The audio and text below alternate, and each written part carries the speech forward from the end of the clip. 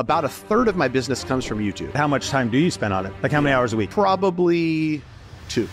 Today, we're talking about 7 things we wish we knew when starting YouTube. Matt Gouge here with Mountain West Financial. I've been doing this for almost a decade. We're talking like hundreds of thousands in revenue per year from YouTube. If you look at it like a media company, it's a whole different way of thinking. 100%. The building community aspect of YouTube and being able to network, it's unlimited. What have you now discovered about writing good titles and making good thumbnails?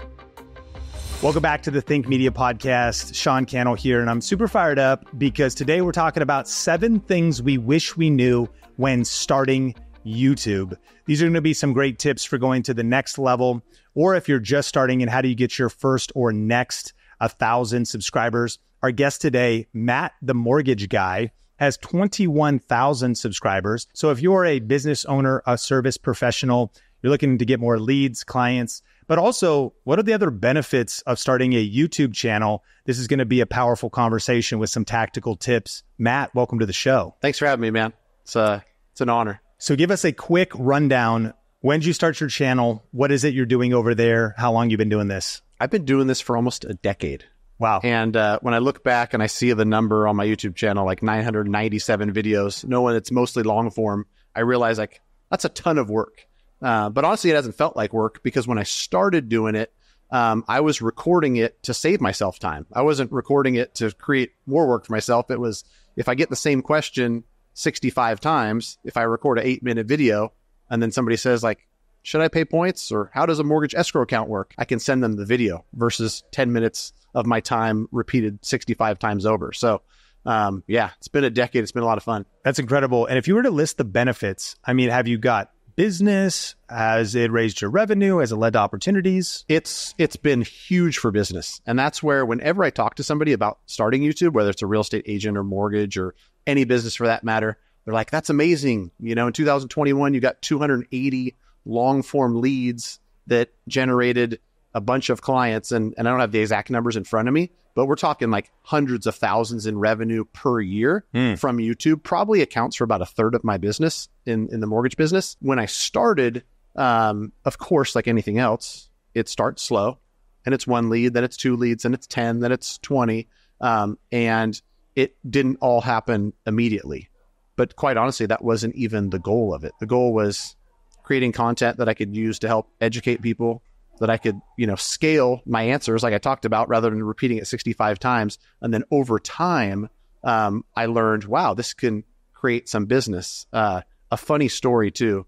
I think I recorded videos for 6 years before I even started thinking about titles or thinking about thumbnails. Wow. So 6 years of videos with no thumbnails. Yeah. So you talk about somebody who just pressed record and just did it without any intentionality. That was me. Yes. And so anybody who's looking to replicate it or do it, and they're like, well, mortgage videos are boring or real estate, what do I talk about? Like, trust me, it can be done better. It can be done faster than the guy who just pressed record and fumbled around for 6 or 7 years before any intentionality was plugged into it. Yes, I love that because that's the power of a conversation like this, to get to learn from your mistakes. And so I think in part 1 here, we're going to go through these 7 tips. And then in part 2, you might ask me some questions about where do you go to the next level to go from 20,000 subscribers and beyond. So number 1, I wish I knew that thumbnails and titles matter. I just started by making content with no plan. You already said that, but what have you now discovered about writing good titles and making good thumbnails? Well, that's the thing too, is I always was making content that I felt was valuable. And the whole goal was like, how do I help people? Because I know if I help people and add value, of course, it's going to create business opportunity. And what I realized, better late than never, after 6 or 7 years, that first somebody has to actually find the video. And to find the video, it has to have a title that people are searching for. And if they're, not searching, but they're interested in mortgage type content and they scroll and they see 8 different thumbnails, the guy with no thumbnail at all, or whatever the algorithm chooses to be a thumbnail, is not going to get picked. So I wish I would have known that when I started, just because, especially when you're getting started. And it's probably for some people discouraging to have 8 views, 11 views, 14 views. And so, everything speeds up. And if I wish I knew that before, if nothing else, just to be able to get more feedback. Yeah. Because the more people that see it, the more feedback you get. And if I had one video getting 7 views, one getting 11, who knows if one was exponentially better. But then you create titles, you create thumbnails, it gets in front of more people. Okay, this one got 67 views, this one got 450. This one resonated better. This one probably had a thumbnail that people were more likely to click on, and all the stuff that I've learned since. It's a powerful tip. And not only do titles and thumbnails matter, but we're also living in a new era where AI is making coming up and writing good titles easier, and even graphics with thumbnails from AI tools. So they matter big. You got to learn them. But the good news is it is figure outable, and there's better tools than there ever was before. But number 2, you said you wish you spent more time on planning and a game plan. Your only plan at the beginning was winging it. Right. What have you learned about the difference between just winging it at the start and how you maybe prepare for a video now? Right. Still a work in progress, by the way, right? 10 years in, I can't wait to ask you some questions around it, because I'm trying to create more valuable content, more content that actually adds value to the viewer. It retains viewership, not just because I want to see the metric on YouTube, but because that is an indication that people are finding value in it. And so what was the question again? Yeah. I mean, winging it at the beginning, what was it like when you'd shoot a video? Just kind of make a concept up. Right. And that's the thing about somebody like me. I'm in mortgage and I work and do mortgage every single day. It's easy for me to talk about because it's what I do every day. And so if there's a question that gets asked or a subject that I want to speak on, I have the ability, it's a blessing and a curse, to press play and talk about it for 8 minutes. Mm-hmm. But what I've learned, and honestly, what I'm working on right now more than anything else, is, okay, here's what I want to communicate. Here's a common question. How do I create a great piece of content that keeps somebody engaged, answers all the questions? And, the stuff that Think Media puts out is gold. And I've listened to some of that. I've got to implement that now, is to take the time to just make it incrementally better. Maybe it's got 1 or 2 revisions, and that, incrementally better video is going to not only perform better on YouTube, but the overarching goal is just provide more value and help more people. Yeah. If you fail to plan, you plan to fail. So planning, just a little bit of planning can go a long way. Number 3, though, things you wish you knew back when you started. I wish I knew how powerful a tool it was to connect to people. Expound on that. Oh my gosh. I'm here at an event where I'm talking to people that I've, connected with. You're like a celebrity here. Right. You're a superstar in this one rental at a time, which shout out to Michael Zuber, by the way. We're recording this podcast on his studio with Heartfelt Productions at an event in Las Vegas. You're one of his guest experts.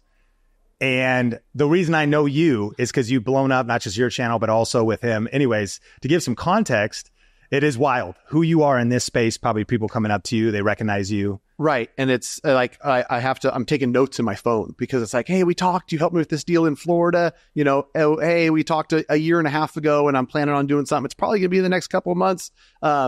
It's really, really cool. And so the building community aspect of YouTube and being able to network, it's unlimited. And for the most part, when you think about, mortgage originators from 30 years ago, they're going to local networking events, and they've got a network that's constrained by a few miles. And now I'm able to do business with people across the country, create connections and create a community where that probably wasn't ever possible. And so when I first got started, I didn't realize the power of that, which still blows me away. Question for you, for someone in mortgage specifically, how hard is it to do nationwide business if you're here in the US versus if you're only able to be like a local agent or only certified in one state? Have you gone through the hoops? What does that look like? Yeah, I mean, it's really a company specific thing. And for me, I was only California up until 2021.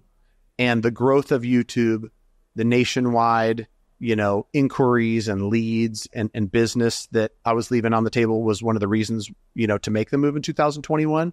So it's not to a company that does nationwide. Correct. Gotcha. Correct. Yeah. And so, even with that being said, the cool part about mortgage is that, like with a real estate agent, you want someone that knows that neighborhood really well, knows what businesses are on every single corner, knows it street by street and all the different schools.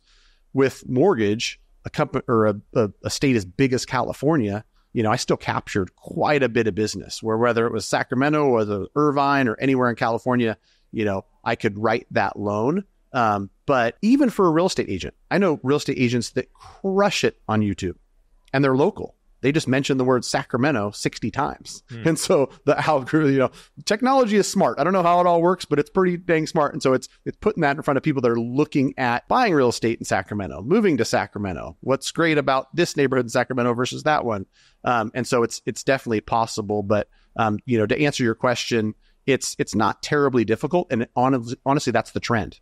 I've seen more and more people in the mortgage space go from I'm your go-to person in Tennessee to, oh, by the way, now I'm licensed in California and Idaho and Texas and Florida. I love that insight. So number 4, you say, I wish I knew what would resonate with people instead of like this spray and pray approach. What do you mean by that? Well, I think that, that probably goes back to just me winging it and not doing as much research because in the very beginning, it was just, if I got a question, I would answer it and I'd answer it behind a camera and be like, yeah, maybe that's something other people are interested in. Yeah. Not realizing some questions are really, really niche and some questions are just really specific to 7 people across California where, me wishing that I knew what would resonate is probably me wishing I did a little bit of more research into what's something that's going to help the most amount of people. I'm going to concentrate on scenarios like that I've seen in the past and lean on, all my mortgage experience to answer that to the masses. That's great. Yeah. We say you always research before you press record, and research is a skill because coming up with the right video topic. And now that you have as much data as you have you noticed when you look back over your library, you're like, whoa, some of those have tens of thousands of views and some have hundreds. Right. And so you start seeing different topics, no doubt about it, resonate at different levels, just purely based on the topic, not necessarily based even on how good the content is. Exactly. Yeah. I've got some old videos that I don't think are that great. Yeah. But it just happened to be like people want to know how escrow accounts work. And I've got a video, how do escrow accounts work, that I want to share this story because I think it's really, really cool. Not only is it continuing to get something like 3,000 views a month and it's got 60 or 70,000 views, a boring topic like how do escrow accounts work with a mortgage. I got a call the other day and this girl says, I'm actually in a training and our sales leader uses your video for our training. Not even mortgage advisors. This is for insurance. We don't necessarily deal with this, but it's something important for us to understand. Your video does a great job of explaining it. And again, not the best camera in the world, not the best, structure of the video. I was winging it for sure. Yes. But I explained it in simple terms. It resonated with enough people, so many people that it's literally used in trainings to help insurance agents know, like, this isn't your lane, but just so you know how escrow accounts work, watch this video by Matt the Mortgage Guy. That's wild. Yeah, the right topic at the right time can lead to exponential views on YouTube. And actually, Think Media Podcast, one of the things we go deep at our event, growwithvideolive.com, is research tools for identifying the best trends and topics for creating content. And that's coming up soon. And you can check out show notes to all of course, Matt's stuff, all the topics we talk about, as well as get your tickets for growwithvideolive.com.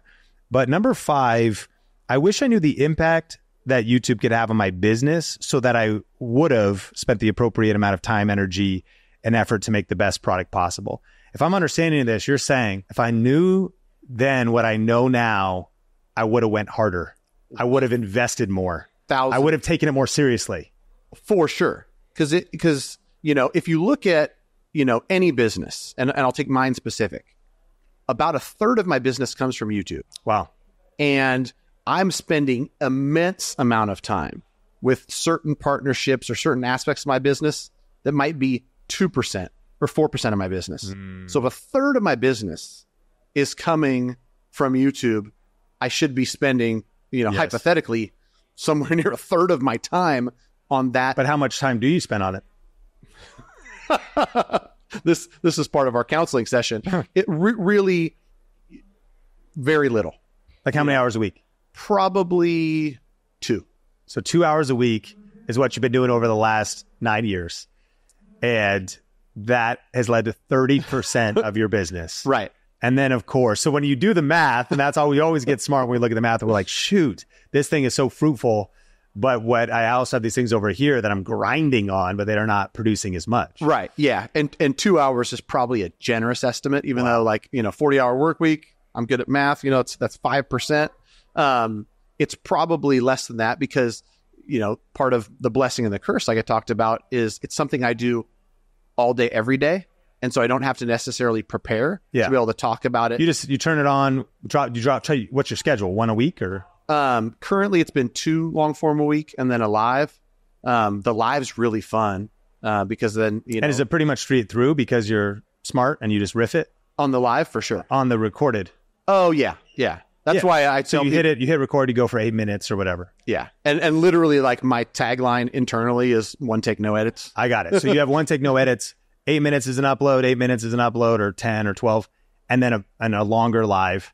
And that's what makes up the 2 hours. Right. Title, thumbnail. Yeah. And I've been through different phases, and it's like when you're less busy in business, maybe I'm spending 30 minutes where I'm like, okay, I want to talk about this. And so I'm going to read an article. I'm going to take some notes, but that's probably the exception. That's not what I've been doing, consistently. And so, I'm honest with myself. Yeah. The content could be better with more preparation. The content, for sure, is why I'm here talking to my buddy Sean about improvement. And I want to be empathetic to our community because when you're at the start, you don't have the 2020 vision that you have. You've attributed hundreds of thousands of dollars of income to this. So you look back and you're like, shoot, I would have went harder. I should have taken it more seriously. However, just because you're starting and there is uncertainty, Think Media Podcast, that will this work? Will this not work? Man, it's just such an important thing to consider. I'm not saying bet the farm. I'm not saying go all in. I'm not saying, put your dependents, your kids, or your spouse vulnerable. But I think there's 100% of people I talk to, like, man, if I would have, I wish I would have risked a little bit more money, maybe hired somebody sooner, maybe hired an editor sooner, improved the quality sooner. Because even what you've seen happen over the last years, a few small tweaks probably could have doubled your results, which would have been exponential. So what does that mean for you now? Like, could you crank it up a little bit, podcast? Could you go in a little bit more, invest a little bit more? Imagine where that will put you a few years from now. 100%. And I want to say something real quick because I think it's important for people. It's not all about revenue growth or a certain result. If I were to look back and say from 14 to 20, I didn't do thumbnails, I didn't do titles, not as many people found it, it took because literally it was 6 years before I even thought about, getting to 1,000 subs. Yeah. And then it went from 500 to 20,000 in 3 short years, or 500 to 10,000, I think, in 18 months. What I did from 14 to 20 was not just a waste. I learned a ton. I got better at my job because in the very beginning, really the goal was, okay, I talked to somebody about this specific mortgage product. They asked about it. 2 other people asked about it. I know people are curious about this specific product and how it works. I'm going to spend enough time to feel competent and confident to get on camera.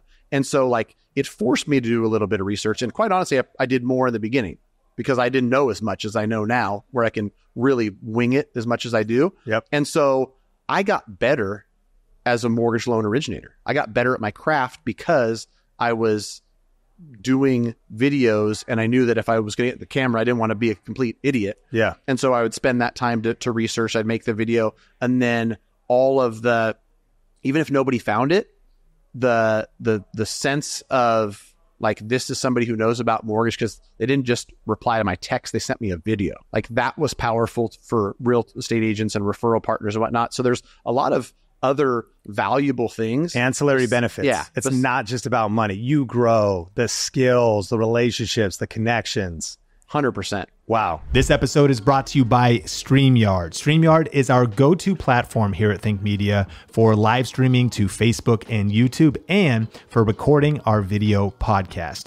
It has an incredibly easy-to-use interface for built-in branding, transitions, text lower thirds, and seamlessly bringing on guests. And they just added an awesome new feature called local recording. This allows you to take the quality to another level by separating out your audio and video from your guests, giving you more control over your content for later use. This feature is perfect for video and podcast creators. And so to get a special deal on StreamYard right now and to see all the features that are included, just go to streamwiththink.com.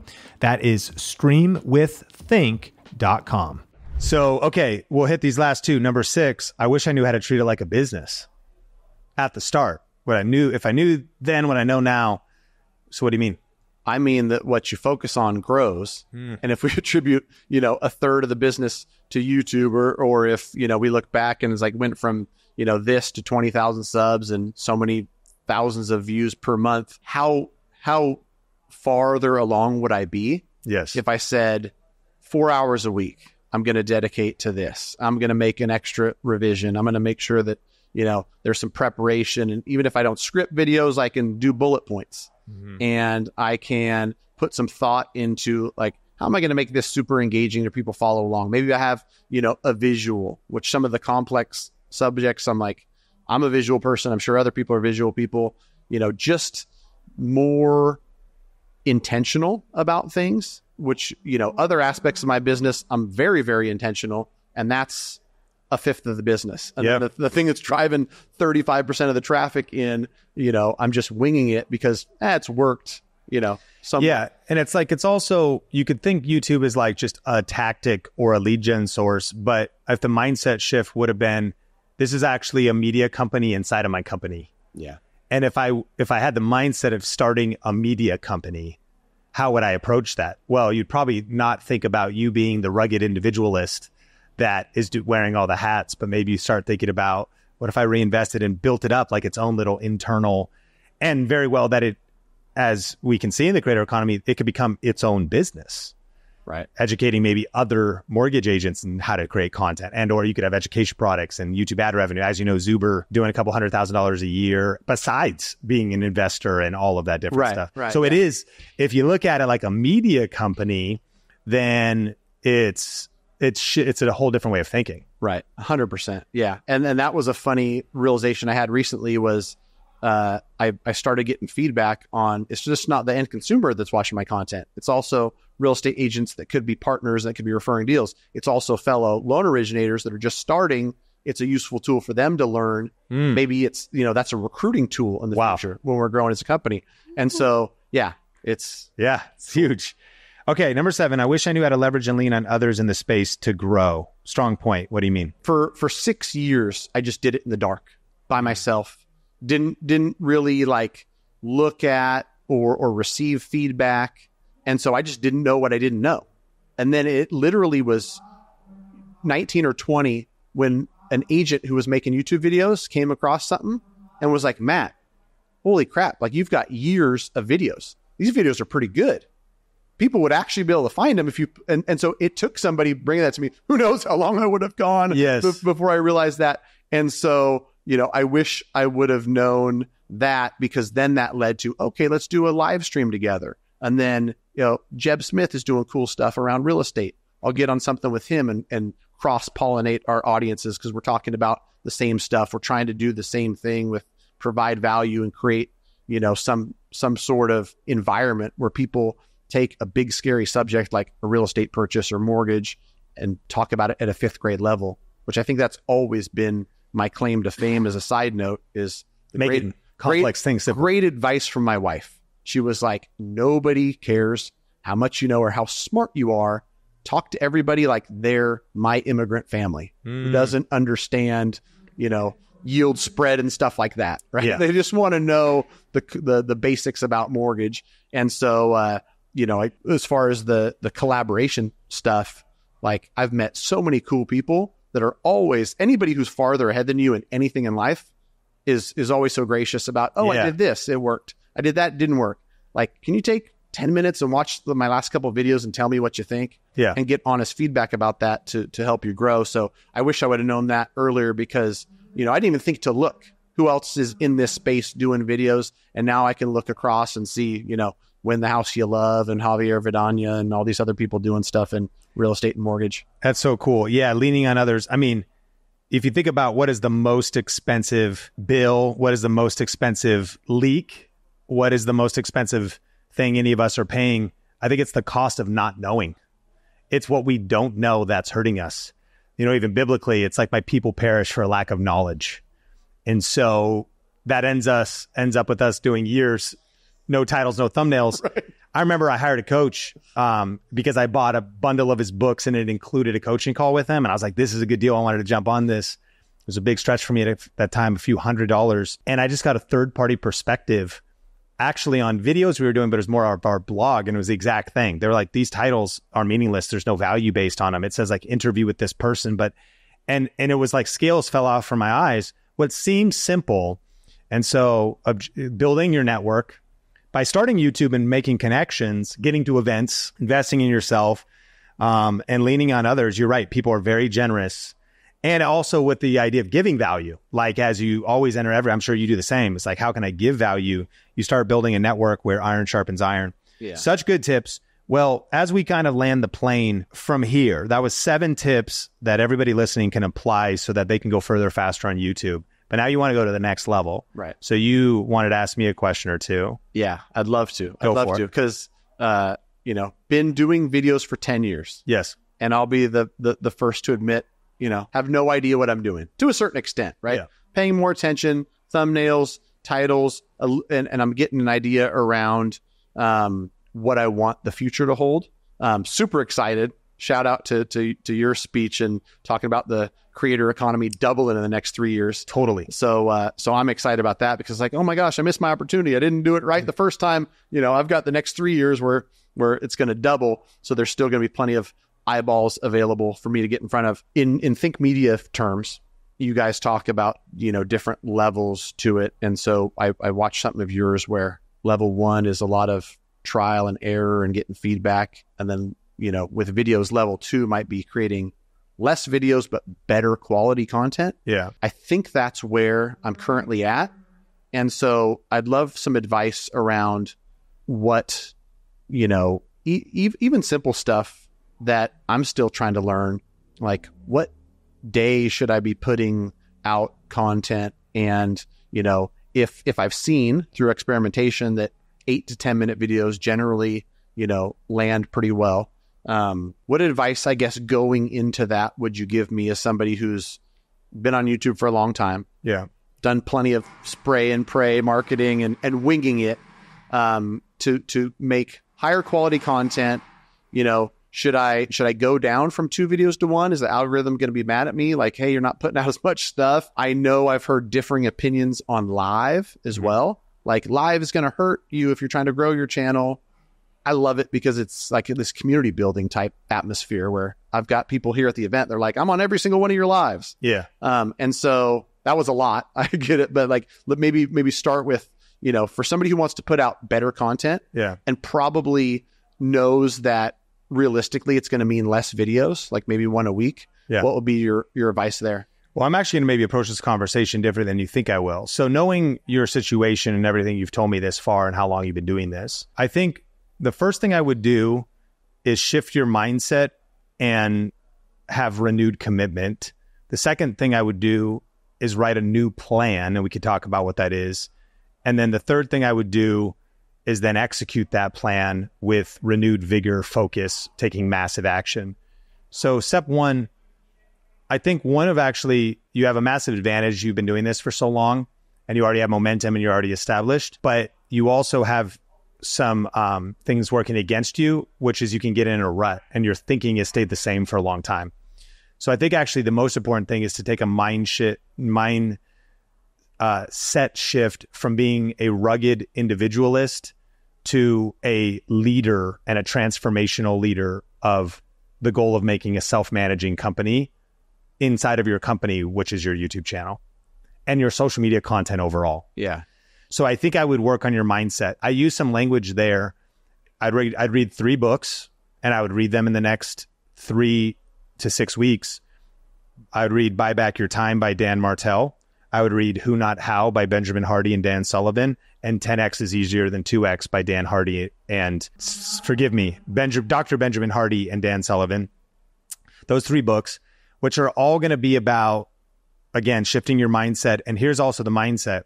I would actually, rather than changing your schedule, you need to hire help. And I would approach your channel. We kind of danced around it. But the interesting thing is, my guess is you have money. I mean, not only do you have money, but like you also have money. Like you have money you could invest in this. So that's why it's a mindset shift rather than not that you're just trying to scrape all profit off of the top, but the mindset shift is now one of reinvestment. It's way overdue that you would have a video editor, because even the videos you've been making could be enhanced if you just got a video editor. So that means onboarding a video editor. I would probably get an integrator, which is somebody that already has some expertise, but you're also going to need to have a leader hat because you already have your main business to run and you want to develop this person.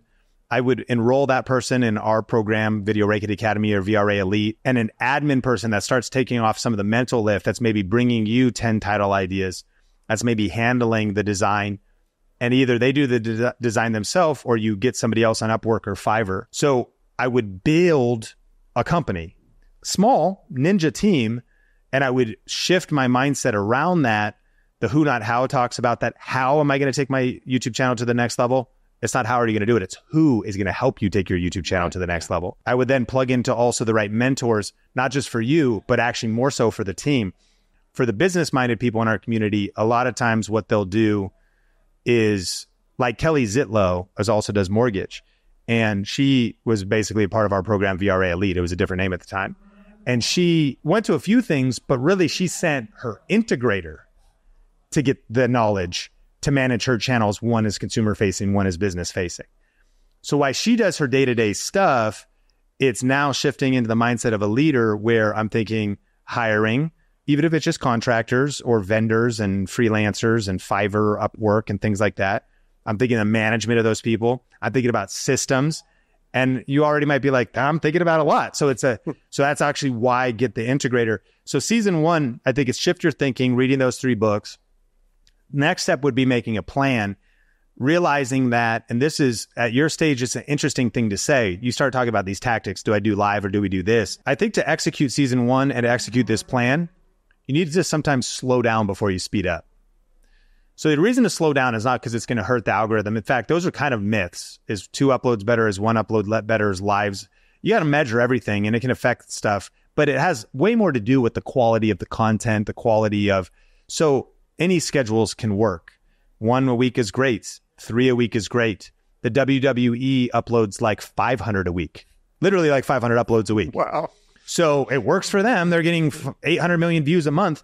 And so of course there's nuances to that. But again, looking for the magic number, what I'm being much more interested in, how do I scale sustainably and scale the quality of this? And in the book, 10X is Easier Than 2X. How do I also focus on your 20% genius, which is what only you can do? That's going to be delivering the content on camera. That's going to be also coming up with your next best camera content ideas. So my plan, if I was you, would be twofold. It would be your plan to build a media company. It'd also be your plan to do less in your mortgage company. Like general delegation and leadership would be something I would be thinking about. And I would put that plan on paper. And then step 3, I would execute on that plan. I think that you could absolutely maintain your channel by going down to 1 a week. It might be nice because you think about this other stuff, which is a massive headache. What do you mean? Hire somebody, go through applications, go through all this, budget it. Am I setting up a new entity? We got to carve out some time for that. So that's part of the plan. So maybe a reduction in schedule, which this is why this is next level thinking. After my talk, and we talk about the next 3 years are going to be the best 3 years in the creator economy. It's like, let's just go make a video right now. Like What you want to do is get the dopamine, and you already know how to do it too. So you can go get results right now, which is amazing. But everything we just talked about is the hard work that many people don't want to do, which is actually building an infrastructure. When you hire somebody, it usually gets worse before it gets better. Right. It's like, because it doesn't just solve all your problems, it actually creates new ones. And so now you're going through kind of the messy middle of training. Like, is it even the right person? setting the right standards and expectations and defining your values and principles, all kinds of things like that. So it opens up a whole new can of worms, but this is all very doable. It's all figure outable. And that's why the sequencing of, I think, again, heavily investing in first, shifting your mindset and thinking about, okay, my approach to this, what's the plan for this? Mapping that out according to what you learned from those books and maybe some of future conversations. And then what I would execute on is, if you will, the fundamentals, great videos with great titles and great thumbnails and great topics. But I wouldn't just throw your brute force energy at that, because that will keep you stuck. That, in the words of Dan Sullivan and Dr. Benjamin Hardy, is 2X thinking. It's more grinding. It's just grinding to edit a little better, make this tweak, but it's not going to lead to any exponential results. I think you're powerfully positioned to achieve 10X results, but you can't work 10 times harder. You already maxed out your 40 hours. You were telling me that. So it's leaning into leverage, which is definitely going to be team, systems, thinking a little bit different. And if you slow down in a 6 to 12 month window, the following 12 to 24 months, year 2 and year 3 will be absolute insanity. And that, I think, is how everybody listening to this should be thinking, is that sometimes it's that whole idea we overestimate what we can accomplish in a year, but we underestimate what we can accomplish in 5 to 10. So in 5 years, again, what would you rather be doing? Just being more rugged and grinding more? Or would you much rather be like, man, I've got like 3-4 quality people around me, this thing's systematized? The quote is, Frank Sinatra never sets up his own piano. So you need a team. And even if somebody, your live streams go to a new level, they start being scheduled, good thumbnail, good topic, maybe you start bringing on guests, other professionals, an integrator that's working with your time. And I think working at a company serving the nation mortgage-wise, this is a radical mindset shift, because there's that bucket over here, which is amazing. You're powerfully positioned to keep maximizing that thing. But to have this idea that, like, while doing that, I'm going to also build a media company and start like a separate entity and do the whole thing. That's the move, though. Yeah. And I think you do both. That's a transformational experience. And I legit think you would 10X in, I think at 24 months, it gets interesting. I think, again, really, I think you can have an amazing year. There's a lot of viral things you could do in the next year, but none of the questions you asked, which was who should I hire first or whatever, how should I set that up, is actually, in my opinion, your most important next step. Right. Yeah. You gave me a lot more complex homework than I was looking for, but I think it's genius advice, and that it's like, part of the thing that I talked about, I wish I knew now. I wish I treated it like a business. Like a business. And that is treating it like a business, slowing down. And as much as like I feel my insides, like, getting a little bit queasy around all the building and all the work that I know goes into, creating a team. Because even in my mortgage business, same thing. Like, yes, high quality people around me, an integrator while I'm the visionary and out there with the big ideas and just love talking to people. That stuff to me is the hard stuff. And so it's going to be the same with the media company. It's like, you've got to do this hard stuff. But if I can look out, 12, 18, 24 months and say, yeah, it's just going to come to you, the great idea. You're going to get to do what you really like to do, is, talk on camera so that you can impact hundreds of thousands of people and help them and get all this dopamine. Like, really, for me, the dopamine is the feedback. Thank you so much. Regardless of whether they worked with us or not. Thank you so much. This is super valuable. It's exactly what I need. It's about impact. And chasing impact, not income, is one of my taglines recently. So I appreciate the heck out of that advice, and I'm definitely going to take it. And, I got to keep reassuring myself, being in a position where, all of that minutia and business and structure stuff is like handled, so that I can create one great piece of content every week. Yeah. Is going to be. And let's simplify. So because we painted a crazy picture, but also to me, it's thumbnail designer and it's video editor, even if you manage them, and eventually finding the right one, so that even if you riff, and then more planning on your part. Right. So to your point, it'd be blocking the time, more planning on your part, so you deliver better content. Maybe it takes you 18 minutes to deliver that. Editor makes it 12 and a half. Put some text on there, put some B-roll in there, puts a better hook in there, maybe some music at the intro, some better branding. and then thumbnail designer, and then the improvement of your skills. Everything I just laid out, you still want to reverse engineer it back from your self-awareness. If you go like, well, okay, listen, I'm not really trying to go like create media company. You still, I think that the level you're at, it is irresponsible to not have a video editor yet. Yeah. I mean, and that was been part of the packaging, but I just think you look at Cody Sanchez, look at Alex Hormozi, their content is highly edited. Yeah, which I've got, piecemealed. Like currently it's being done by marketing team at corporate. Okay. And I've had in the past, some piecemeal Fiverr and Upwork type of video editing done. Or even like whiteboard or digital whiteboard or share your screen and draw on tablet. And those are ways to level up the content. And that could even be live. Do you do some of that stuff? I haven't done that, but I've share seen your screen. I've seen it, especially when you're talking about share your screen and tell me how much. So you start doing how much money do I make? Like, so you go, okay, you have 38,000. It's this percent, this is how much you can afford. People watch that content all day long, but it's better because it's not just talking head.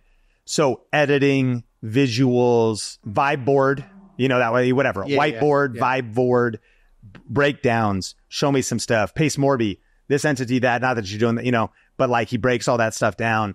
To me, those would be content power-ups for you, which could be building a better studio. Yeah. And honestly, that is integrated with more tools. I think if I was honestly looking at my thing is, one, I'm just trying to get out a number of videos. And so like the quality's worse because of that. Where I'm like, let me think of an idea in 4 minutes so I can record something and get something out so I can meet this 3 video week criteria. And then also, just not blocking the time, making the time, because there's no such thing as like, I don't have time. It's like, you don't make time. Sure. But if I made time to put some thought, effort, and energy into, okay, here's the idea I've got, and here's how I'll present it in a way that will be, whether it's whiteboard or something different, just a matter of making that a priority. I love it. Well, I hope that was helpful. Excited to connect more. Always here to help. And sweet, Matt, the Mortgage Guy, Think Media Podcast. Like, share, and share this episode with somebody, maybe a business owner, a real estate professional of some kind. A lot of value here. Check out Matt's channels and social media in the link, especially too. Maybe you're looking to buy or refinance or something. Definitely connect. GrowWithVideoLive.com is coming up soon. Grab your tickets. My name is Sean Cannell, your guide to building a profitable YouTube channel. Can't wait to connect with you in the future episode. Talk soon.